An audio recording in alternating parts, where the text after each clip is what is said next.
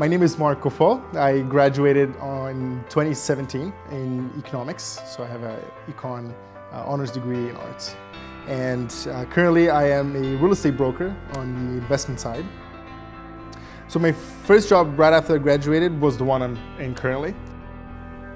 What really drew me to real estate was more my sales experience that I had in different jobs. And it first started with door-to-door sales. So I worked a little bit selling painting services. I did that for a really short amount of time. Then we did outdoor property maintenance. The funny thing about my degree and how it relates to my career, you do learn how to learn and you do learn how to research. If it wasn't for the skills of doing a very thorough research that we learned in my degree, I really wouldn't gotten to the point that I am in today. One of the challenges in my industry is my youth, my age is a problem because people readily assume in many instances that you don't have the credibility. And it really comes down to just working really hard to show that you understand what you're talking about. When you do, it shows.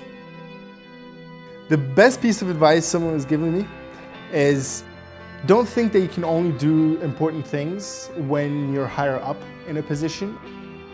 The world only looks at what you produce and not what your title is. No matter what it is that you're doing, you should take pride in what you're doing. If I was to give one advice to a student that is getting close to the finish line and is ready to graduate or getting close to it, is finding a job is another job. Don't think that just because you have the piece of paper on the wall that you'll get a job. You want to put into that effort.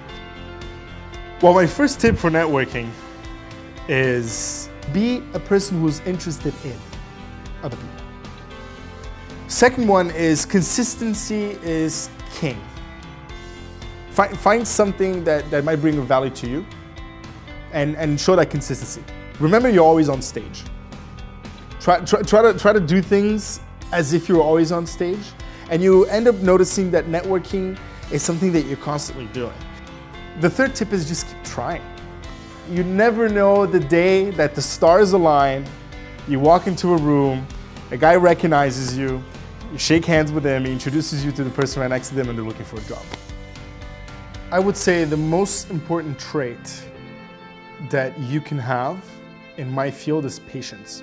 You gotta keep showing up and you gotta keep showing that you're here to do good and you're here to build these relationships for the long term. A Bachelor of Arts will probably give you the best cocktail party conversations you'll ever have. It sort of forces you to try all these different things.